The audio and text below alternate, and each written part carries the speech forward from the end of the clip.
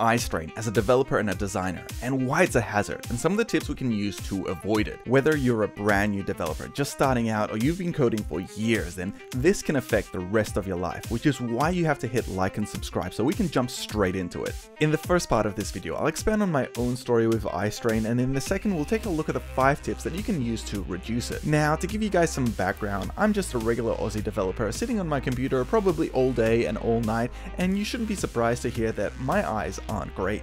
It all started when I was actually young, very young, probably 10 or 15 years old, and I was already sitting in front of the computers for hours on end. I would play games, I would watch anime and movies, and I would start to learn to program and code as well. And like most people at that age, I didn't really know about the importance of good eye care, so I was just on that computer for ages, and this resulted in me becoming short-sighted. I started to squint more and more, and this was noticeable both in class and when I was in front of computers or TVs, and I started to lose focus as well, which was hard to concentrate when I'm trying to study or do anything really. I had to start sitting closer to the computer, to the TV. When I was reading a book, it had to be right in my face, and if I went to the cinema, I had to start sitting in the front row. It got to the point where I couldn't read anything from far away. As you can imagine, both myself and my parents were pretty concerned at that time. After going to the optometrist, I learned that I had to start wearing glasses all the time, and I didn't like this at all. And yet, I still kept sitting on the computer for hours and hours simply because I loved what I was doing.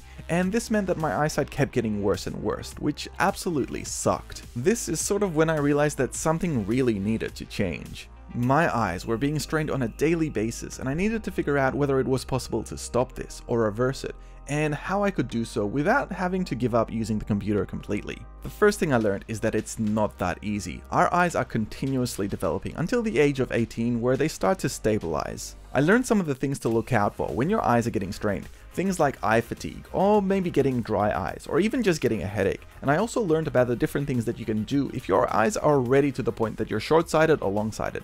Things like eye surgery, which comes with a level of danger and risk, or just wearing even contact lenses, which is like plastic and silicone in your eyes. After all this searching, it's too little too late. For me, the damage is already done, but there are a number of things that I've now learned that I implement to make sure that I don't get any worse, and these are the things that I want to teach you. I personally stopped wearing glasses because for me I didn't like them at all, and eye surgery was a little bit too risky, so instead what I'm doing now is wearing contact lenses. This is the closest that I can get to feel normal again, but in terms of all of this, I did learn a number of valuable rules and techniques that I want to share with you in terms of how long to use the screen for, when to take breaks, and other things that we'll be going over shortly. These days, I'm on the computer more than I ever was back then, up to 5 to 10 hours a day. This isn't to say that I don't care about my eyes anymore. It's the opposite. I care for them more than I ever had, and hopefully this video will show you why you should care for yours as well. This is why I'm doing this video now, so that you know the importance of taking care of your eyes while they're still good, and not for when it's too late. So let's take a look at the 5 tips to reduce eye strain, especially if you're a developer or a designer. Tip number 5 on this list is the brightness of your monitor. The last thing that you want is for your eyes to start bleeding, which is why I'm wearing these sunglasses right now. This means that when you're working, especially at nighttime, you want to turn down the brightness of your monitor. A lot of the monitors these days, they do have low light versions or low light features essentially, which allow you to be able to have a brightness level that's more consistent with what's a little bit more natural during the day. Now, for my monitor, I'm just going to turn it down right over here, and this should give me the ability to take off my own sunglasses without my eyes bleeding too much. So, ow. Let's try that now. And see, while this is a lot better, I can't see as much in my room now, which means that we'll move on to our next tip.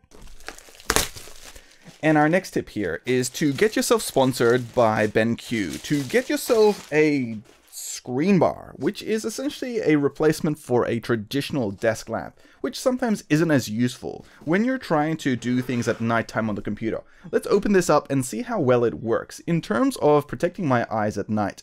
I'm not going to bore you with some unpacking, so here's a montage that'll last 2 seconds, and let's have a look at this thing.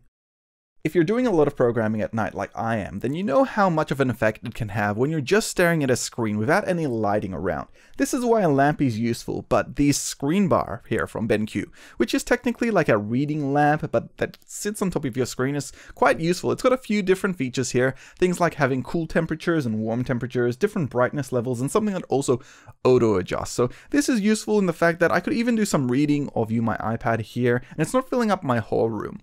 Of course, I've got some tools here to do that. And for example, I do like some of these LED lights that give my room a little bit more dynamic range as well.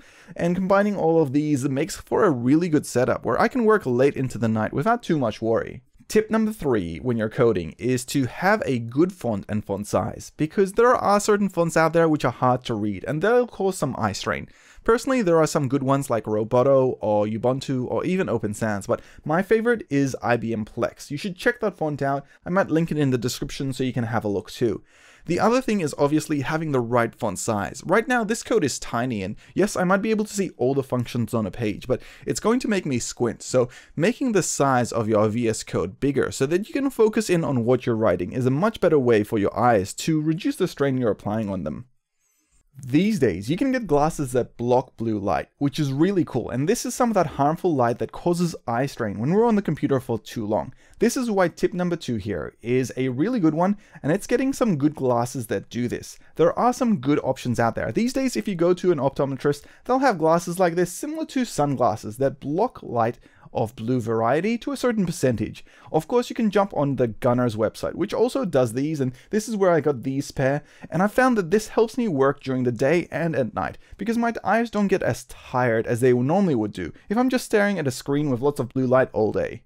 I did do some quick feedback from other people, and I noticed that I'm not the only person that uses these types of glasses. There are lots of other programmers that use them too, and they found that the results were the same, that they've had less headaches and less eye strain in general when they were wearing glasses like this. So this is something that I definitely recommend, and it's nearly one of my most favorite tips. Okay, you're finally here. Tip number 1, when you're working a lot on the computer, especially during the day and at nighttime, and you want to reduce eye strain. And this is to enable dark mode on a lot of the websites that you visit. Because when you're essentially looking at white light all day and all night, your eyes will get tired and fatigued.